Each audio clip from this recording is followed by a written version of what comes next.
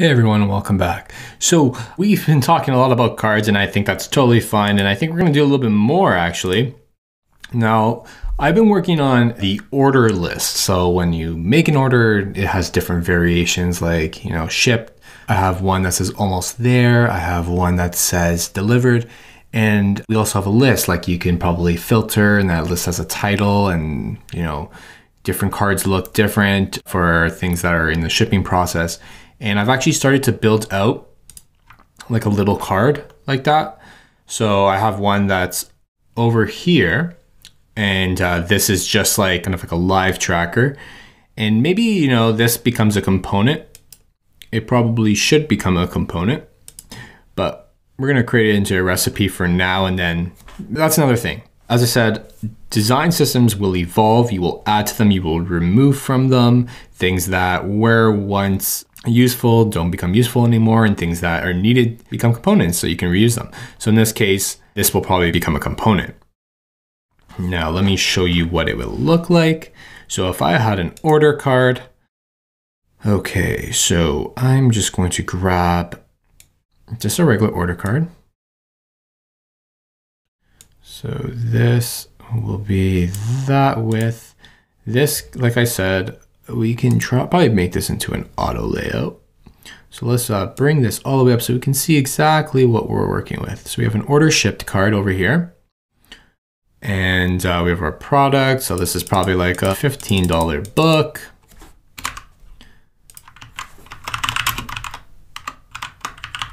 Lean startup. So we have our shipped. And what I've done here, I've gone ahead and I started thinking about creating like a little tracker, something very nice for people to kind of see how things are panning out with their package.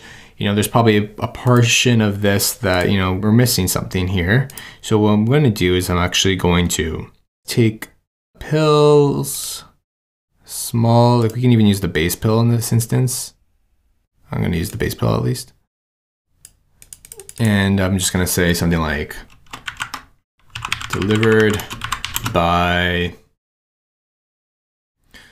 08/08/2020, even though we are past that date at the moment. So we are going to be delivered by then. And that base pill, we can also just change that UI. We can do a couple different things. It really depends. Like we can make it background of yellow and the text can be like dark like that.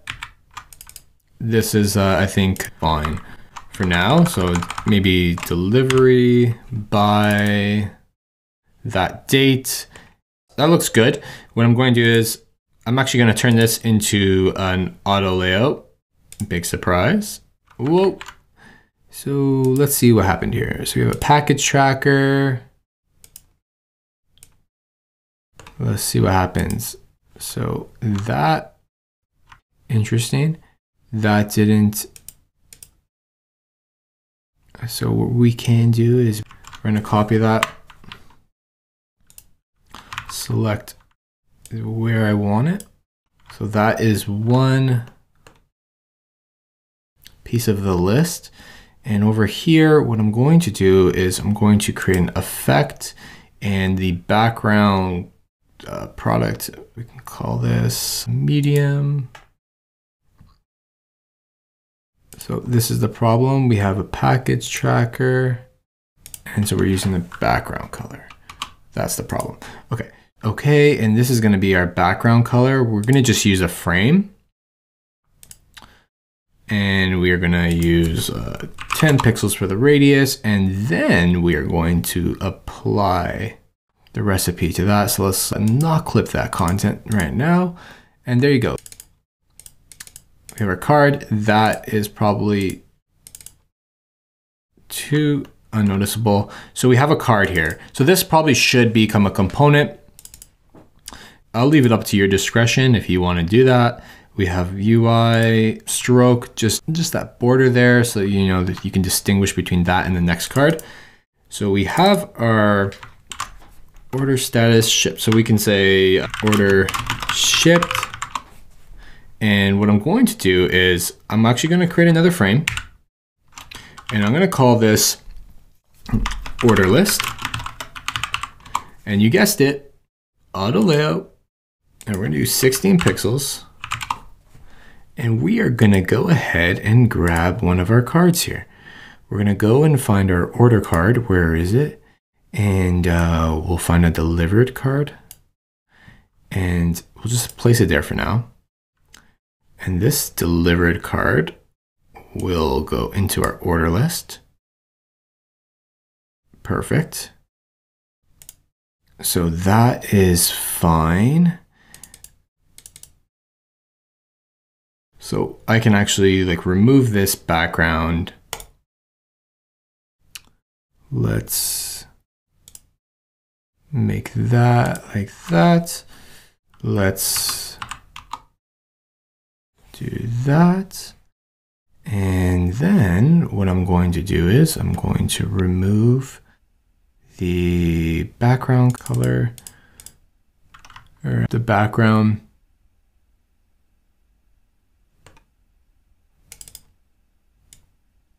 So we have our map tracker, we have our map. We can just pump that up. And yeah, so I'm going to actually remove the stroke because I think, you know, we can just keep it flat. And these can be maybe spaced out, let's see. These can be spaced out probably by 24. And these ones probably around 8. So we have that connection. So I think that's kind of fine for now. I'm liking it. What we're gonna do is we can add another item. So when I think of these lists, I think there's something here. We probably put a horizontal roll, but let's move ahead.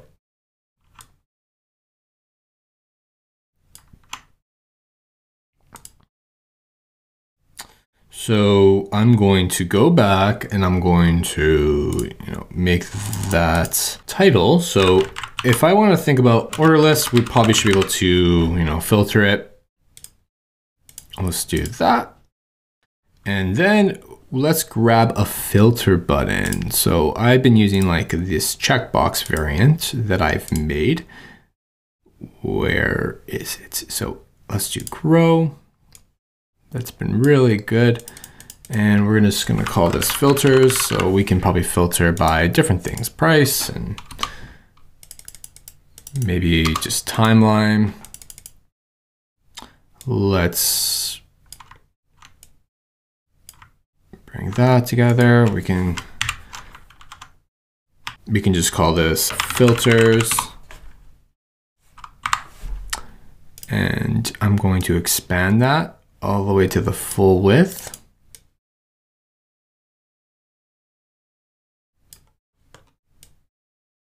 I'm going way out here. Okay, so I'm gonna take that, and I am going to make sure they're centered to each other. And then I am actually gonna take my frame that is now not resized, and I'm going to put the filter list in there. So I have my order list, I have my filters, and I'm going to create another frame. We'll just call this a filtered list. And yeah, auto layout, 24 pixels. Maybe this one is 16. But let's clean that up. So now like you can create an easy list of different types of products. You'll notice that like we have our last 3 months plus our filters. We have like a current shipped status. I mean, you can also go ahead and change some of these things. Like you can say this is in transit.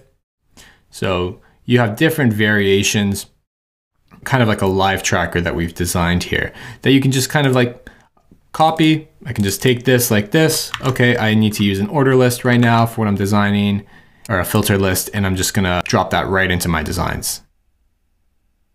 Easy peasy.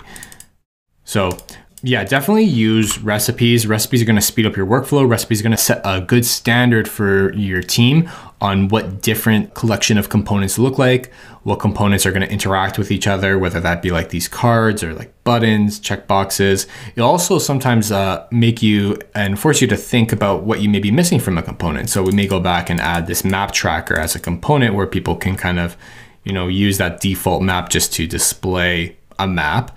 And also using this kind of pinging thing, we can possibly even animate that. So like we can make it go in and out, or more specifically, just the background. We could just make it pulse when we think about like micro interactions. So pull those different things out of your designs. They're going to really help you, figure out what you need to build and also make your workflow much more easier. That's why I do a lot of these things. This design system is just going to help us, add to this app. We can turn it around, make something else from this, but it sets a good standard on what a design system should kind of look like. And it's going to be different for everyone. So this is my design of the orders list.